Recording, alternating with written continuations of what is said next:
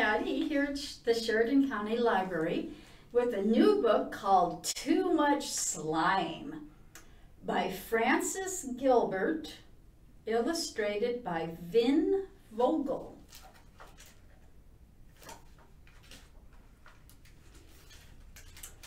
It wasn't really a knock on the door, more of a squelch or a thwack or a blurb.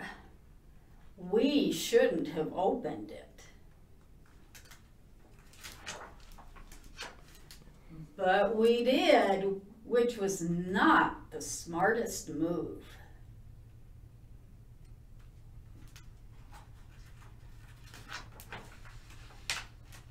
We were going to be in so much trouble.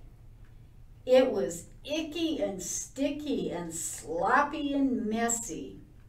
It was stringy and stretchy and gloppy and gunky. It was slime, too much slime. Where could we hide it?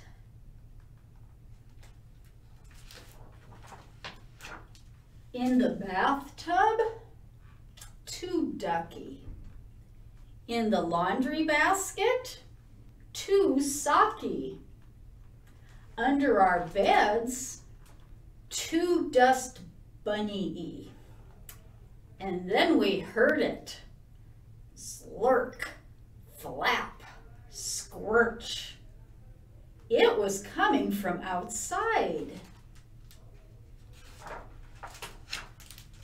Slime was oozing, creeping, skulking all the way down the street and all the way through town.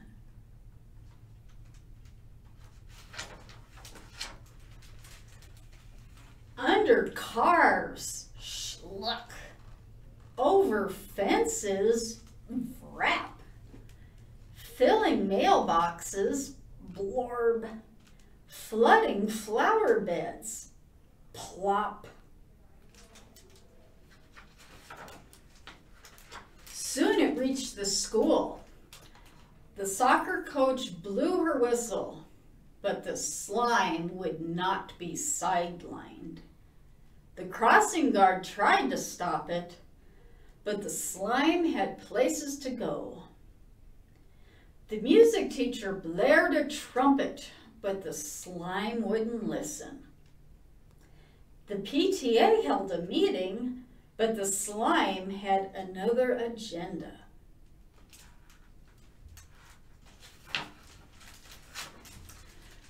The slime was taking over.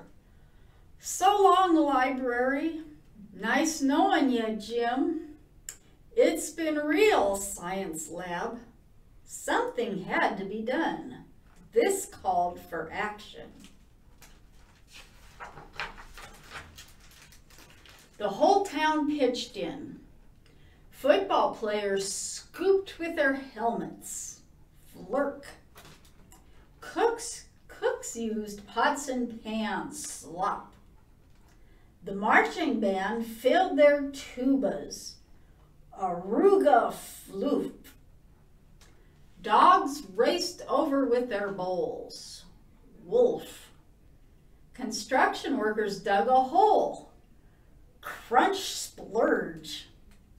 Cats ran with, who are we kidding? The cats slept through it all.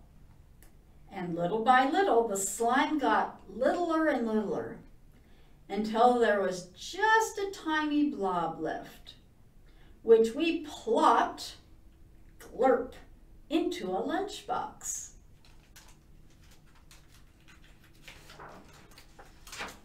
And brought home.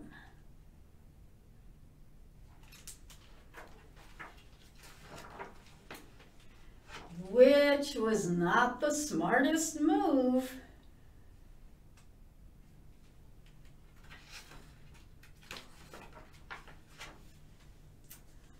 Do you think anyone will notice? And that was too much slime.